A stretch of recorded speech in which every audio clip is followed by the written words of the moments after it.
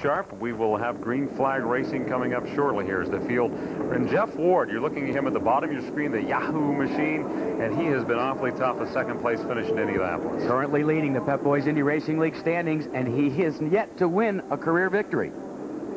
And of course, the Scott Goodyear has one victory to his name so far this year. The field pulling away out of turn 4. The honorary started tonight, John Cronin, the Texas Attorney General, with a green flag, and we go racing. The Longhorn 500 underway.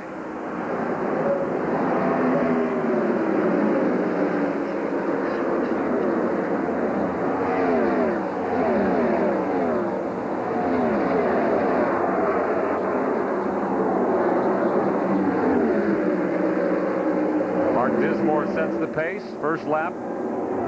Dismore stretches out his lead as he jumps in, Ari. I think it's Scott Goodyear in the lead right now. Scott Sharp, I'm sorry, took the lead. Actually jumped the start a little bit over his teammate Mark Dismore, and I'm sure Mark wasn't too pleased about that. But hey, since he's a teammate, he's not going to really complain about it. But if it would have been somebody else, he would have.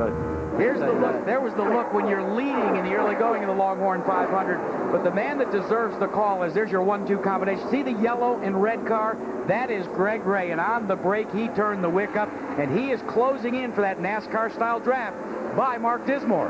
Jeff Ward has also moved up into 5th position from his starting position. And Jeff is always an outstanding starter. Mark Dismore, and there's the challenger, Greg Ray. Greg Ray says that the way to initiate a pass here is to literally tuck the nose cone of your car up underneath the rear gearbox. Now that'll be the signal for us to see if Ray's going to try and make that pass on Dismore. Well, you have to be really close because there's not a lot of difference in speed. Like these front runners are all probably flat out right now. And flat out is flat out for everybody, so it's really difficult to pass. And as you can see, we've got a group of cars, 5 cars in front. 3 laps now completed, and Jeff Ward in that Yahoo purple and white yellow car starting to climb his way through some traffic. Yeah, Ward's moving up close to the 4 guys in front, and they're already drafting pretty good right now. And as you can see, the whole field is still pretty close after several laps. You know, the drivers tell me that they want to free the car up. We've talked about it in qualifying. We talked about it throughout the course of the race. What does that mean? Well, at Indianapolis, Ari, the difference between the ride height, between the ground and the side pod and the underwing that creates the downforce, you'd have to stuff about 5 credit cards to fill that area. Here, take those credit cards, put them in a fat wallet with pictures of your family, and you can actually slide that wallet underneath. You don't want as much downforce here. That's right. At Indianapolis, to free the car up, you take out wing. But at these tracks, the wings are set. The IRL has set them at 6 degrees with a 1-inch wicker. You can't do anything with the wings, so you can't free it up with that. So you start raising the ride height of the car. Lead pack of 5 cars now. There's Ward. Yes, look at Ward looking to the outside now, trying to make a move. And Greg Ray trying to go into second, but Dismore closes the door. And Ward is getting a run on Tyce Carlson, going into 3. There he is, moving on the inside. A nice move, looking out the back of Dismore now. Greg Ray. That's the yellow car trailing from behind. Now in 4th place is Jeff Ward. Cheever has just moved past Tyce Carlson. The Pennzoil car. Scott Goodyear. And he's looking in his mirror, and that's kind of what he sees. That's Kenny Brecken, the Power Team car. This is the battle for 5th position. Tyce Carlson is being posted in the 5th spot. He's in that white, red, and purple car. That purple and yellow car, that is Billy Vogt in 6th. And here comes Goodyear on the inside of Sam Schmidt. Goodyear in the yellow car, Schmidt in that black and white 99. Everybody's dicing back and forth, Ari. It looks almost like a sparring match. Basically, we've got 12 guys in the lead group. They're not very, very close, but they are close. Back up front, here's your race leaders. And Scott Sharp is first, followed closely by his teammate Mark Dismore. And on the outside, it's Jeff Ward thinking about making a pass. They're even, running 2 abreast now. Jeff Ward is pretty high, coming off 2, and going to tuck right in behind Greg Ray again. Pennzoil telemetry, the speed 213 miles an hour for the Delphi machine. As we can see, he's actually getting out of the throttle. Right here, you can see he's getting out, and now he's back to full throttle again. And don't forget, we've dropped the revs from 10,300 at the Indianapolis Motor Speedway to 10,000. So you'll see it edge close, maybe 9,600, 9,800, but you don't want to get to 10 because then the IRL rev limiter kicks in, and that's disaster.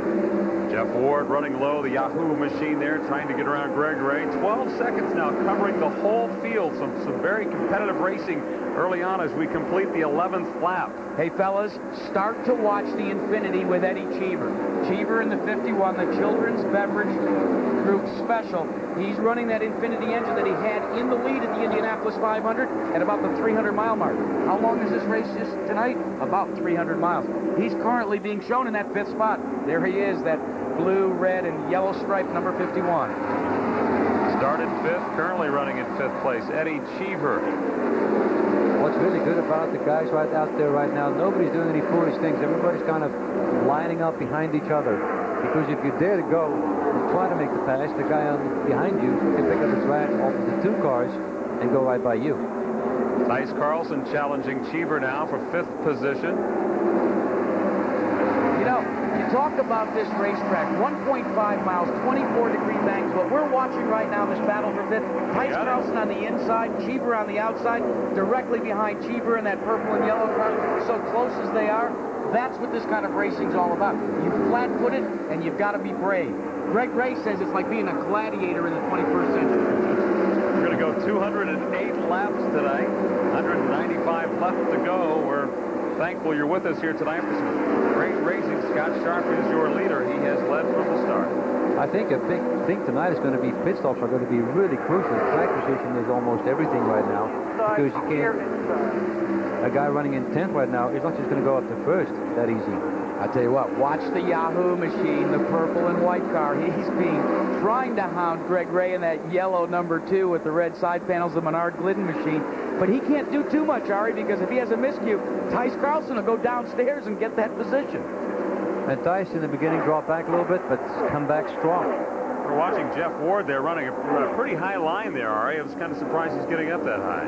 And you can do that around this track. This is pretty much a 2-groove racetrack. Got some smoke coming from the 30 car. We're watching the pits now as they go to work right now.